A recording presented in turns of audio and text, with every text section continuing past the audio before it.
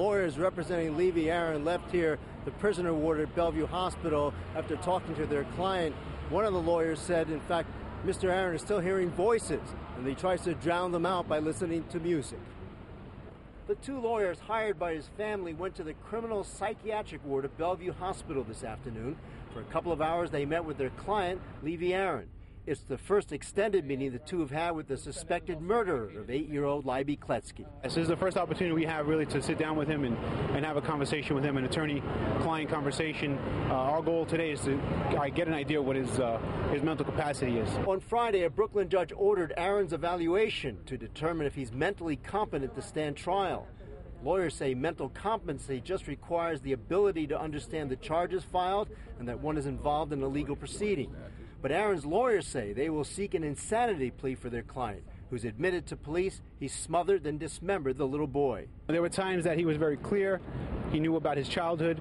It seems that his childhood was really without incident. It was kind of normal, if you want to say that. And then there were times when we had asked very, very legal and pointed questions where he became extremely introverted. And most of the times he wasn't able to answer. At Levi Aron's home in the Kensington section of Brooklyn, crime scene investigators today continued combing through his apartment, collecting evidence.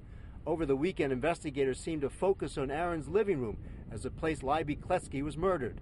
A couch, chairs, mattress were confiscated, along with the 35-year-old hardware clerk's computer. One neighbor said 6 months ago Aron had tried to lure his young son into a car. First of all, we didn't know who it was, and we wasn't sure if my son was exaggerating or not, and he only asked him to come into the car for a ride. He asked your son to get in the car for a ride? Right. Okay. That was it. Did you file a complaint with the NYPD or with Sean Rim? No, we didn't have a license plate or anything to file a complaint with. How long ago did this interaction happen with Levy? A half a year ago. The grand jury that's expected to indict Levi Aron has not yet come with a decision.